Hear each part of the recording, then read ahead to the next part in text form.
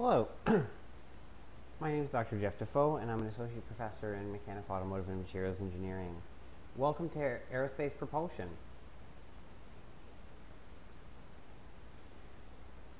I've taught this course twice before in the summers of both 2018 and 2019.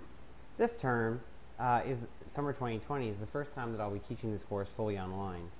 I want to give you a little bit of background about myself so that hopefully you believe the things that I have to tell you in this course.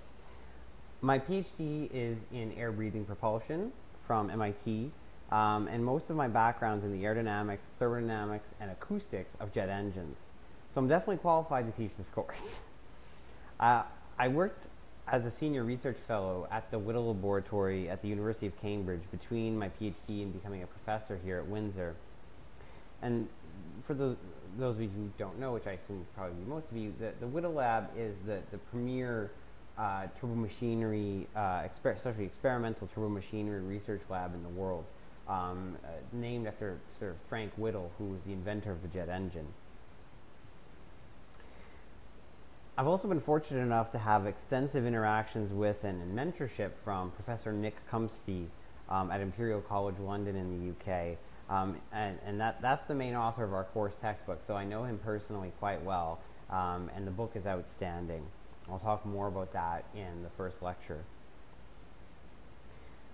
In my teaching, as well as in my research for that matter, I like to focus on conceptual understanding of the flow physics and emphasize how that physics tells us what devices, whether we're talking about aircraft or engines, should look like when we're dealing with aerospace engineering. So that's enough about me. I want to take a few minutes and give you a little bit of an introduction to the course Blackboard site. And the reason that I want to do that is that I'm using several tools in Blackboard that there's a pretty good chance you may not have seen before. These are course messages, virtual classroom, discussion boards, and a few other organizational bits. So let's start with course messages. The course messages is essentially an internal email system just within the course Blackboard site.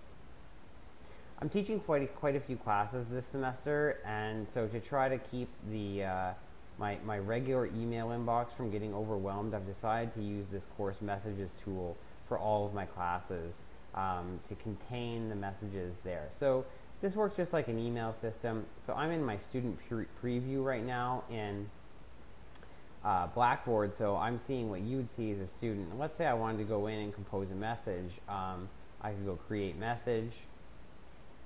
I could send it to, say, the instructor, me. And the message could be testing. And then I hope this works. And then I send that. And now I see it here in the sent folder, and if I were to exit the student preview and go back in under my faculty profile, I'd see an unread message in my inbox. I'd be able to open that up and reply to it just like I would with an email. The main purpose with which, or the main reason that you'd use course messages is when you want to have private communication between yourself and me. So, for example, if you wanted to discuss a grade on something, things like that you wouldn't want to be in a public discussion. Generally, I would say questions about the course material shouldn't be asked through course messages.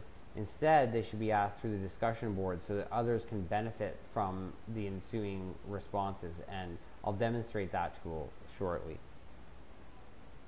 The next thing that I want to talk about is the virtual classroom. The virtual classroom is something you probably experienced towards the end of last semester when everything suddenly shifted online. I've got the course room locked right now. We'll unlock it when we'll use it, which will primarily be for the tutorials on Monday afternoons. But basically you'll go in here and then we'll have live sessions where we can work on some conceptual and numerical problems together, and you can get some help with homework and other aspects of the course. We'll also use virtual classroom for my office hours, but not this room. There's a special link in the syllabus that you use to get to the virtual classroom for my office hours, and the reason for that is that I needed to have one common location for the multiple courses that I'm teaching, so it couldn't be part of the single course website. So that's why there's a special link there. The next thing I want to talk about is the discussion boards. The discussion boards are forums, so it's like Reddit or things like other websites like that. So essentially there are forum topics. Me as the instructor, I can create new forums. Right now I have 3. Ask a question, so this would be about course material. Technical challenges, so posts about issues with sort of the Blackboard site and the various things you need to do with it.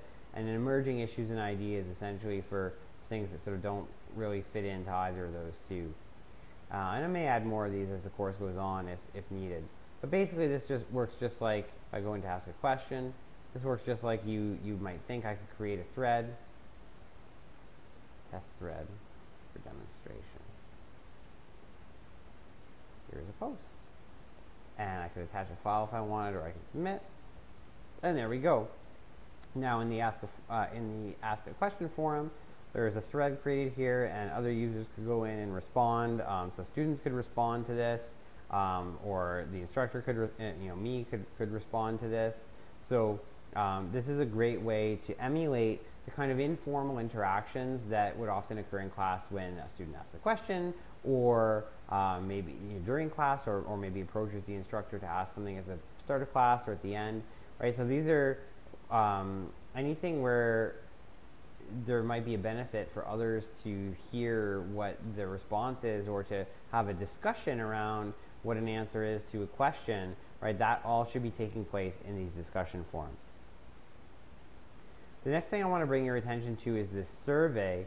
A few students have responded already, I think 3 or 4 or something, and which is great. But so this is a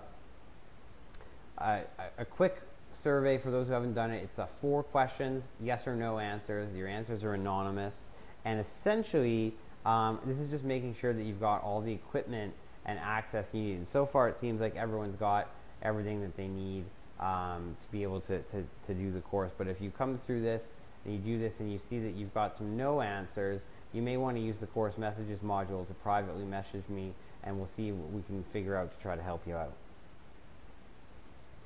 So the final thing I want to talk about is the way that the Blackboard site itself is organized. You see in the left-hand panel here, I've got sort of some basic things at the top, the announcements and course messages, the course-long resources, which we went through some of, and then sort of the survey, and then week 1. Right, so right now there's just a social contract here. Lecture 1 will be here soon. So it's organized chronologically by week. The study week doesn't count, so it's not here. So as the course progresses, there will be items that will sort of fill up under the heading of each week. In subsequent weeks, normally there'll be 2 lectures that will be posted on Monday and on Wednesday. Those will be either a pre-recorded video plus some slides, or for some of the lectures where the material is covered really well in the textbook, since this is a 4th-year course, I'll just post the slides, and in the slides there may be a few links to wherever the most challenging concepts are, and you click those links and it's going to pop you over to a YouTube video of me giving a more in-depth explanation of whatever that trickier concept is. That's basically how the course is going to work. In terms of the actual content and how assessments are going to work and all that, I'll talk about that when I go through the syllabus in detail in Lecture 1. But for now, I just wanted to say hello, welcome to the course, and I'm looking forward to having some discussions with you in discussion boards and course messages over the coming few days, and then hopefully to talking to most of you live during virtual classroom next Monday during the first tutorial. Thank you.